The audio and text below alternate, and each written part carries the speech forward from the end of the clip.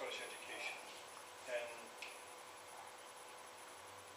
has been and is a demonstration of the way in which the development of master's level learning can develop teacher professionalism. So I think that what's been achieved with chartered teachers in the period, the chartered teacher exercise in the period we've had it, by and large, is a good illustration of where we need to get to. I think the question that we have to face just now is, in terms of having the profession as a whole as a master's level profession, and how do we best structure the opportunities for each and every teacher to develop across their career towards master's level qualifications.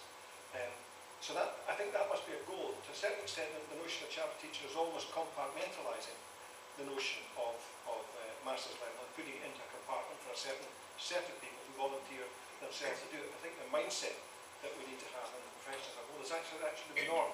That should be something that we're all moving to as teachers as we move through our careers. The notion of opening a master's account in the pre-service period of education and building on that through probation and thereafter allows us to build generally towards a master's level profession, which actually is what we should be aiming for. I think in relation to chartered teachers themselves, I think it's the recommendation of McCormick is only a recommendation from a review group at this stage.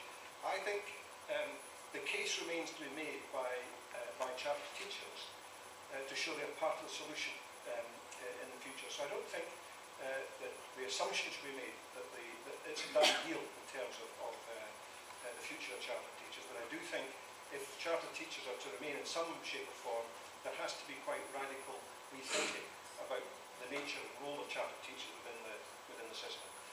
But apart from that, master's level learning, I think, is something we should aspire to for the profession as a whole. We need to find ways of doing that. One of the things that we introduced last year on the PGDE course was an opportunity for students to obtain master's level credits as part of the course. It was just a very gentle introduction last year for two reasons, because we didn't want to overload the students, but the other thing was we wanted to recognise actually the quality of some of the work that students were doing, and those of you who are PGDE or BEd will know that very often you are working to a very high academic level. On the PGDE we wanted to give students the opportunity to have that recognised, but also, as Graham says, to start on that master's level journey.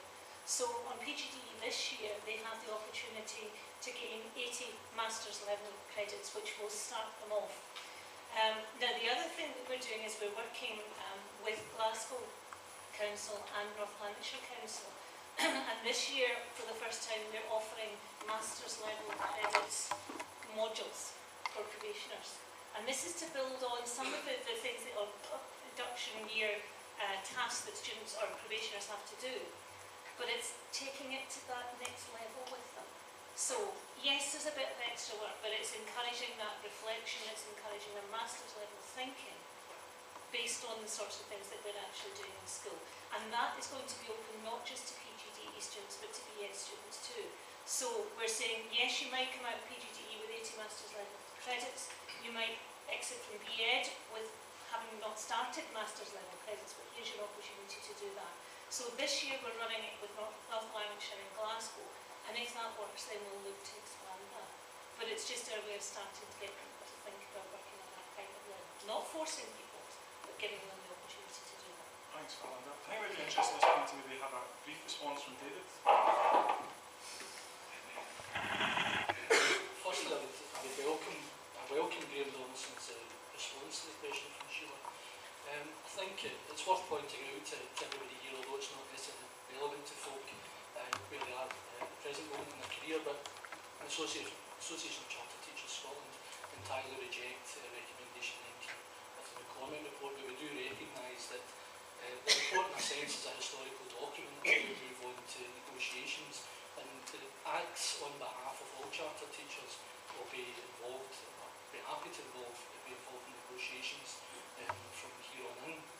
I think in terms of the CPD Society at the Strathclyde, I think it's very important that you consider over the next few weeks actually getting together and responding formally yourselves to the McCormick report, because clearly there's major implications for yourselves embarking your career, and if you haven't already done so, to make a response to the honesty report, or to combine both. And also to be aware of the work of the National Partnership Group that many organisations within Scottish education are involved in just now. And the National Partnership Group are involved presently in taking forward the honesty report and the recommendations which have been accepted almost wholly by the government. I think it's important that you make your views clear. I would say that it's a retrograde step to consider the abolition of the chartered teacher scheme. And I think although it doesn't affect you at the moment because you're embarking on the unpromoted scale, moving towards the total scale and then considering chartered teacher, I think as highly qualified graduates who are already thinking about kind of discourse and master's level CPD, I would urge you to think ahead to what's going to be there, really to encourage you to stay within teaching for the long run. Thanks, Andy.